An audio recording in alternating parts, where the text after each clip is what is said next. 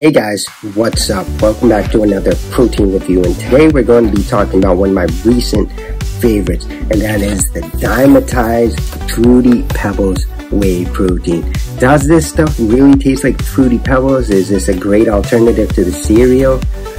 Well, let's get into it. First off, let's talk about the macros.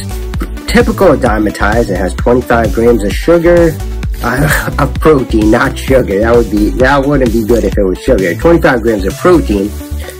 Sugar, it only has 1 gram. So for Fruity Pebbles, 1 gram of sugar, you cannot beat that if it really tastes like Fruity Pebbles. Then it got the, 2 carbs, so not bad. 1 gram of fat, so typical whey protein.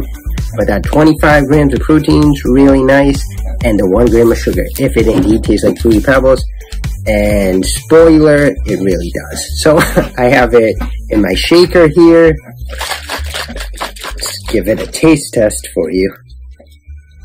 I just gotta say real quick that this shaker is just such a convenience. It's a game changer for protein. I know I've talked about it a little bit before, but if you drink whey protein, if you have shakes, you need to get one of these. It doesn't matter the brand necessarily, but get a shaker. Trust me, you'll thank me later.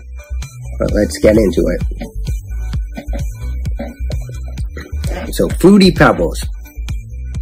Yeah, right away, I get a strong lemon flavor. Fruity Pebbles to me, it never really tasted like fruit.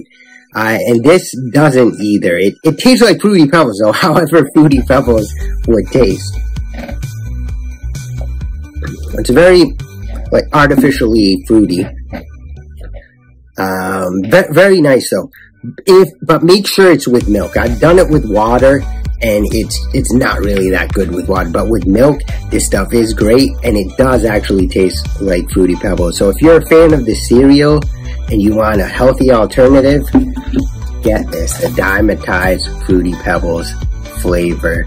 And just make sure you mix it with milk and you'll be good to go. It tastes like the milk at the bottom of a bowl of regular Fruity Pebbles minus the 30 grams of sugar, however much it has. So definitely, I would recommend it. Thumbs up from me.